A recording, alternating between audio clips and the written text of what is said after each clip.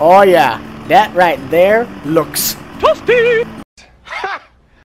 Top of the morning to you laddies, my name is the Rentalman Buck and welcome back to the 90s series of FS19.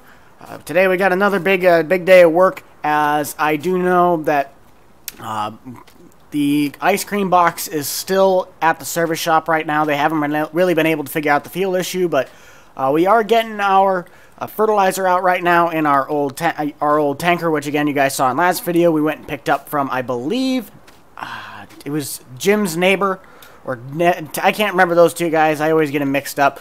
But we started a little bit earlier this morning. We got out here about 6 o'clock, did a few rounds, making sure we were getting the right mixture here. But it's now almost 11 o'clock in the morning, and we need to, in other words, finish filling this up because we just got back from the other side. So we'll keep on keeping on with this hose. We will probably run, we'll clean this out over here in the like bay wash, because I got a hose. We'll spray out the tank over here, and then we'll probably load up a load of herbicide as well. I know it's not necessarily, I know herbicides for the crops, but I'm going to say it's kind of like a Roundup-ish thing, because we need to make sure that we can have the weeds under control for our alfalfa. I don't want that crabgrass growing in there. I also don't want, because I remember someone was saying the other day, up on the north hill where it's one where it's really sloped, they're saying that there's catching some weeds down there, and I don't want the runoff of the rain to drag all that stuff down to the lower part and ruin my main field crop, because that's literally all I got besides the big new flat field over here. We will probably be needing to go down to the Wells Fargo and possibly work up a loan, because I'm going to possibly be looking into getting that new swather. I'm not 100% sure what I'm going to do with that, but I know I only got 10 grand right now to work with, but that's why I said we can make the investment of selling off our haybine and possibly getting the small loan, because I could probably get maybe 10, 20, I probably could get maybe 3,000, 5,000 out of that rake. I'm not too sure what I can do with that. I'll have to ask the investors there, because I've been using that thing for years and it's got some problems with it.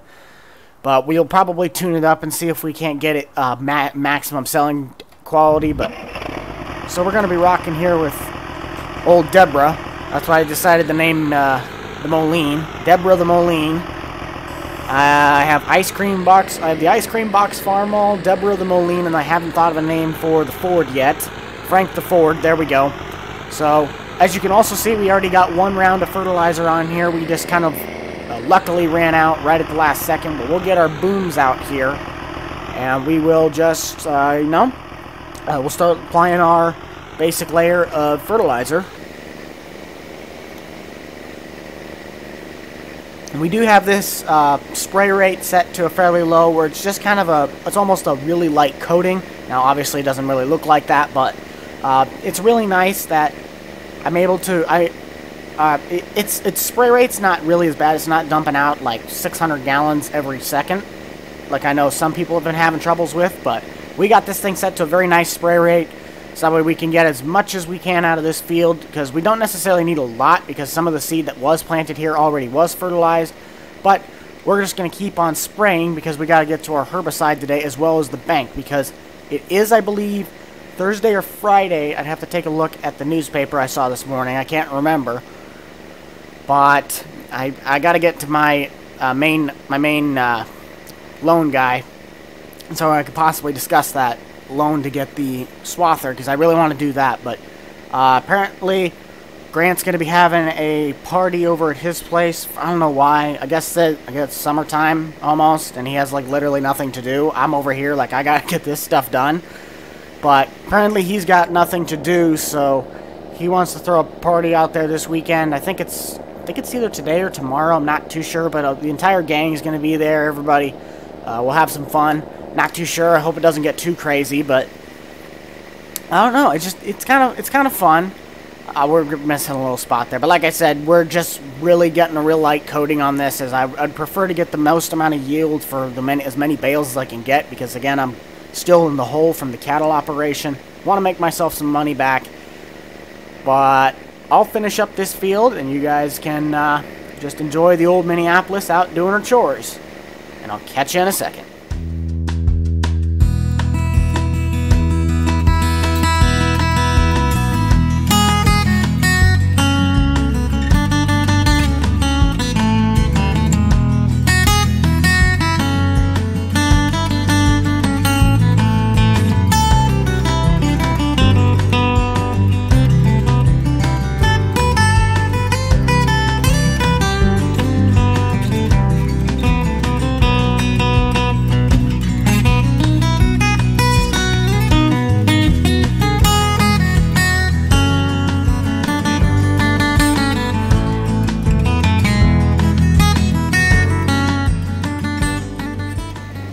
we're just going to check right back in right now, as I'm just kind of finishing up here within. I probably got about 3 swipes left, if I would guess.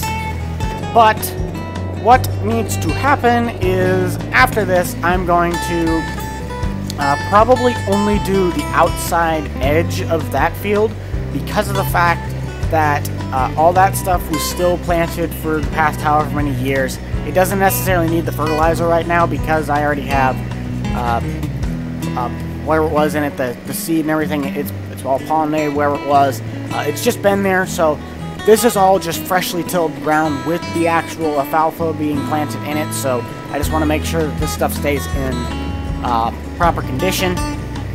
As you can see right there, we already have some weeds, so if anything, we need to get our herbicide out here like now. So once we get this done, we'll take the tank over to the other side quick. We'll spray that area, and then we will get our herbicide ready to go, and we'll get the small areas like that, just to make sure that we are prepped for any sort of weedage. I really don't want to take a weeder through here, as that would just be a pain in the butt, because I obviously don't even have the money for a weeder. If anything else, I might as well just become the weeder myself and just run out here and just start pulling weeds, but I'm not doing that when I can drive this thing over with it to kill the weeds, to do all that stuff. Just kind of, I want it to be a good crop, but I want it to be a good yield for the grass. So we're, yeah, we got about 1.5-ish passes left. So let's turn this sucker around for the final spin, which I probably should have waited a second, because now I'm just dumping excess fertilizer on the ground. There we go. Yep, we'll have about half a pass left once we get done with this. So I'll catch you guys once we get over to the other field.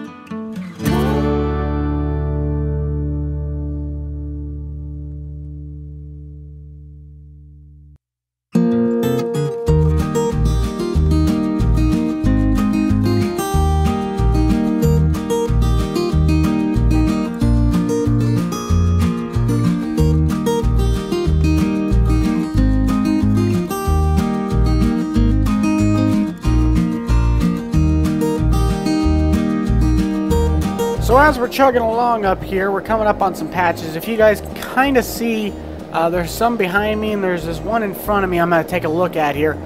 Right now we're dealing, again, like I said, with some crabgrass issues along with the weedage. This one's not bad on the weeds yet, but we'll shut this off here quick. So I'm going to show you guys this. We already got some patches of this, and this stuff's already going to be technically full grown, so it's going to be harder to kill, so most likely it's just going to stay there. But these little patches is better than like what it is over here. We actually ripped this out and placed down some grass seeding as well, and it's already come up. But this stuff is pretty much all weedage grass, not even really, it's bale quality, but it's not.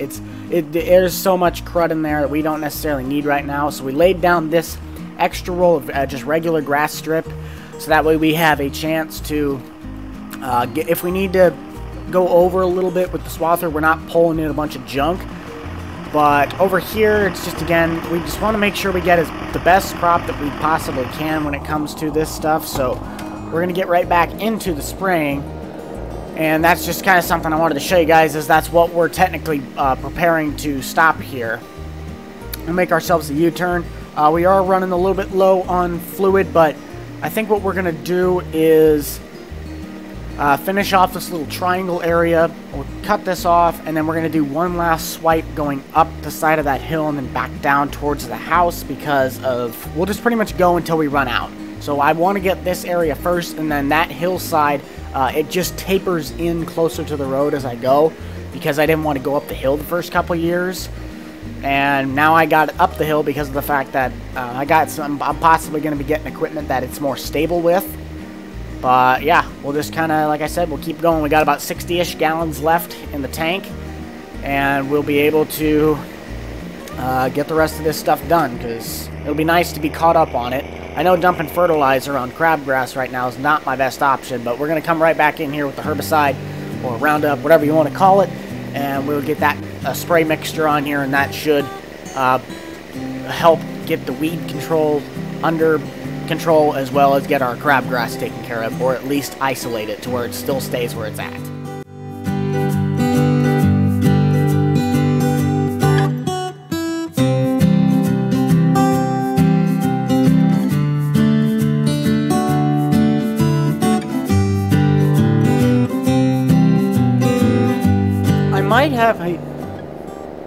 I might also have to call up Jake, says I heard that he was out here taking some of those tanks around with the actual herbicide and fertilizer in it. Now my tanks are technically fine, but I think I'm running low on the herbicide part of it, just for the weed control, so we'll fill it up as much as we can with that. We're just going to run out about right here, but I believe we got majority of the part that was all new grass that we planted, so we'll just let this run out, and let's see if we can get the sprayer nozzles to show clear.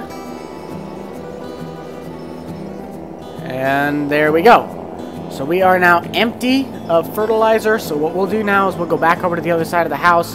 We'll wash out the tank, get everything ready to go. Might as well rinse off the Moline while we're at it. And then we will fill up the tank with the herbicide, and we'll go and do the same thing again, but kind of to the same areas, but in some parts of the other field we'll get kind of in those runoff areas especially, so that way we can prevent the wash of fluid coming down from there. But we'll back up here to the herbicide tank after we wash out the trailer, because I literally just about pulled a big no-no, and we will be ready to go. A few moments later. So just make sure we get inside the tank here, get all the walls, get all that stuff to run out. Nasty. We opened up the drain plug on the bottom to make sure we get all this crud out. There we go. Now we're doing good. We'll just finish off here, rinsing off the rest of the Moline. My seat's going to be wet, a little bit wet, but we'll be fine. And there we go. So we are ready to go. Let's back this up to the herbicide tank, and we should be set. Now, like I said, I know that tank's, it's full, but I don't necessarily know how much is left in it, because I don't necessarily have a gauge on the side of the tank, which I might need to go down into TSC and go get one. But we're just gonna, hopefully we have enough. I think, if I'm correct, we might have just enough to literally do at least one field, but I'm not sure about all the parts I want to do on the second one. We'll just see what we have to work with here. And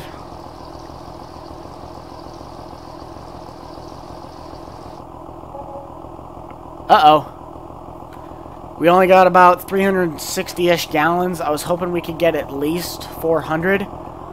But I guess we'll have to deal with that. I'll have to call up Jake and see if he can't bring out a load of herbicide maybe if we need a little bit more. But like I said, we're going to get this field done first, because this is our big dog now. He's going to need the most weed control because he's literally all old crabgrass ground, or just that nasty grass that I didn't really want to do anything with. We'll get the booms unloaded here, and we shall get cooking away.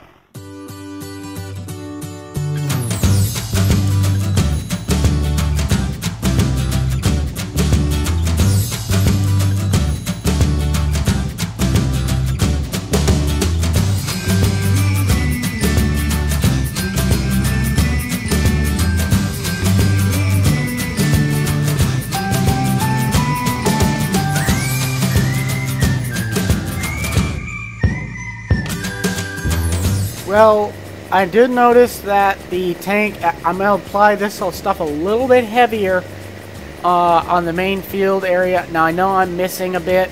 I know I'm missing quite a bit right now when it comes to the edge, but I think what I'm going to do is I'm just going to kind of, you know, scatter the field with this stuff, so that way it's not, whatever it was, the areas that I put a little bit more hefty on, say rain comes in, because this is in more of a valley, the wash-off can kind of get it to the rest of the area. I'm not wanting the hillsides, especially to get like the runoff, but we'll let some of the chemical get its work in when it comes to killing off all the weeding and all that stuff. But this is the main spot. I want to see if we can't get these weeds killed. It's something that I don't want to have happen because of the fact that weedage will kill the actual value of the crop. But we'll see if we can't just snag this stuff in the first line, and we'll see if it starts doing anything. I'm on you. Yes! Okay. Let's just check and see what it did here.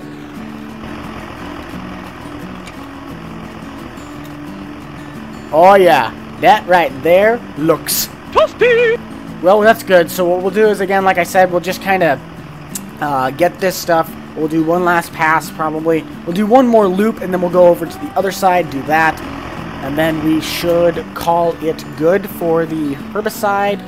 I'll catch you guys once we get that.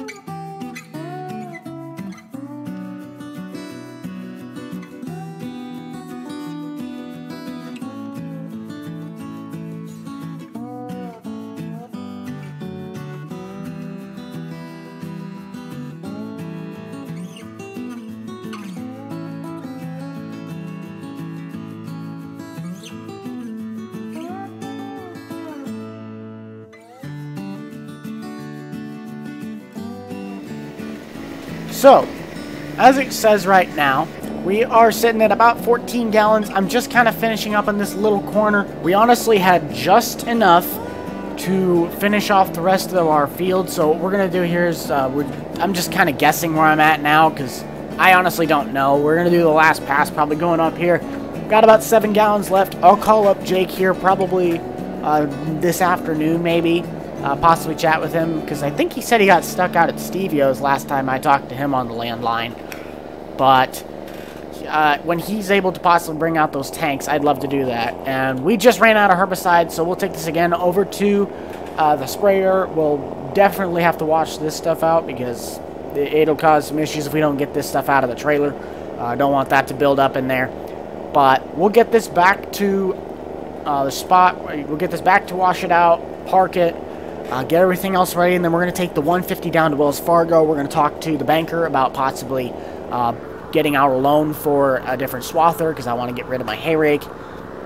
And then we'll probably call that good, as this has been, again, just another busy day on the farm. If anything, next video, we might go get our farm all, hopefully, if the guy calls us back, as well as pick up our new swather. And just kind of, you know, keeping on keeping on. Well, in all honesty, we can just technically leave it here because of the fact that we might use the moline or later today. Obviously, it was just some extra farm stuff that you guys don't necessarily need to watch. But we're going to take our 150 here. We're going to go down to the bank across town. We have a bank over in Iowa. I mean, I like the bank that we have in town here, but their rates are just absolutely stupid high. So we're going to head over to Wells Fargo, get that all taken care of. I'll show you guys once we get down there what we're looking into. I actually have the picture of it. So we'll get that. We'll get down to the bank, and then we'll let you guys know from there. I do appreciate you all coming out here to watch this said 90s video, as I know I'm kind of like, I focus on one series a little bit too much once I get back into one of them, or if I start one up. So I'm going to see if I can't get it a little bit mixed up, mix-matched, whatever you want to call it, when it comes to the diversity of what I'm putting out. I just really like sometimes going to, say, doing all this, but we're going to park across the street, because I don't think these guys, they have a parking lot, don't they? They have to. Yeah, they do. Okay. So, yeah, I was just saying that as much as I like to do, like, the landscape or farming back to Nebraska, the dealership, it's that, Like right now, the 90s, it's just hard to not do them because they're so much fun. And that's what kind of what happened with the other series. It's like I just got back into the 90s after finally not doing anything for so long. And now I got the chance to play all this stuff again, even with these new vehicles. Like, I want to get this truck for every single series that I have, but that's not fun. Nobody wants to see the same thing over and over again. So I got to try and mix it up. And obviously throwing around the same series of content is not going to be good. But let's get in here and we'll talk turkey with the business. Yeah, thanks for coming in to see me, Darrell. I'm just kind of sitting here and I'm trying to look into possibly investing in a new swather. One of those self-driven. It's not a new one, but it's still newer to me because it's an enclosed cab self-driven one. I got the picture and the prices here. It's a really old, funky one I was looking at in the papers the other day. I can't recall I can never say the brand of this thing, but it's an old-fashioned, really old-fashioned one. I'm looking at it. I think it's gonna be.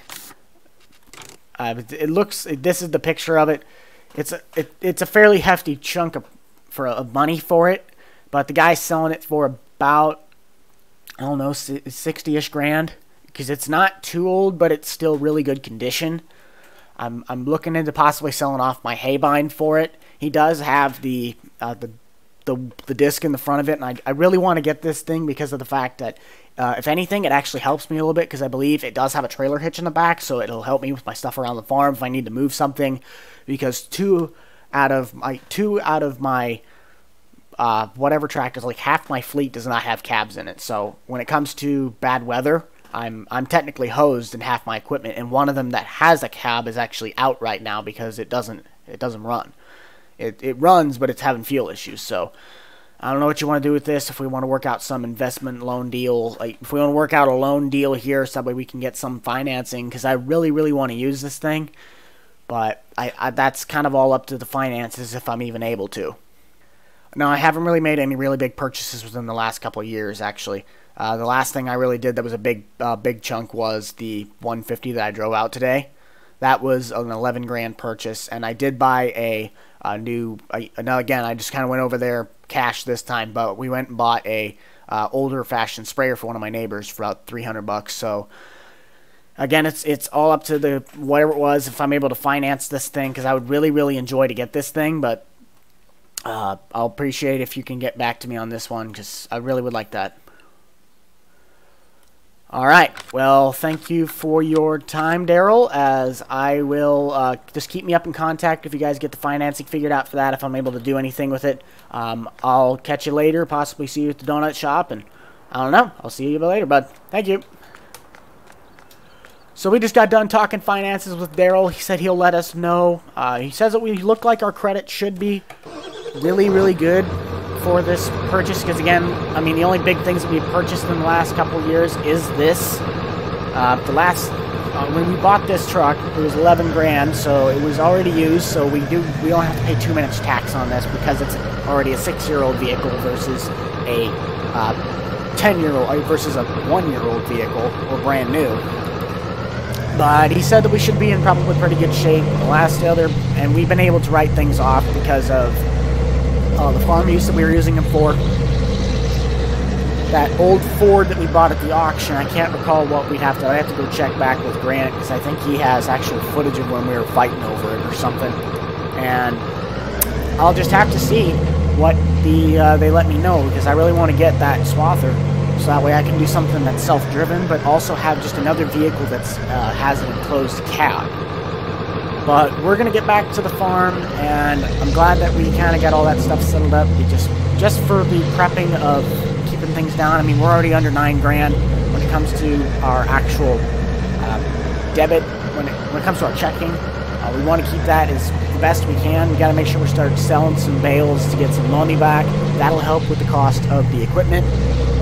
But that's going to do it for this video, guys. Thank you all so much for checking this one out, as it's been a blast recording the 90s. I don't necessarily know what's going to be up next, because I already have like 6 or 7 videos technically ready to edit and be able to put out, which is a variety of different ones. Some of them are World of Tanks, some of them are FS19's, and some of them are I don't really have any landscaping series stuff, which is what kind of makes me mad, because like, I really want to do one of those, but I also want to get out my other content from my other games because, again, I just have them stockpiled now. So, just stay with me. I'm going to try and do the best videos that I can, but be sure to check out the Boomstick Club for all the up-to-date content from me and the gang. You already know who is in it.